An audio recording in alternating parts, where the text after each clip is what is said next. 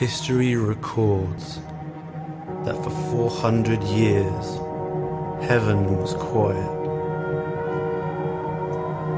Hearts lived in famine,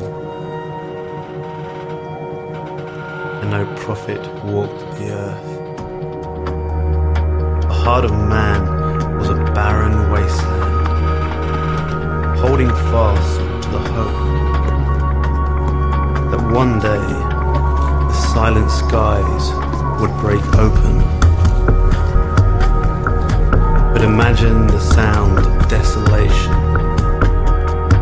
the breath that searches for life, taking in the stale air, devoid of the life of its maker. But we hold out the utterances of heaven, waiting in quiet hope.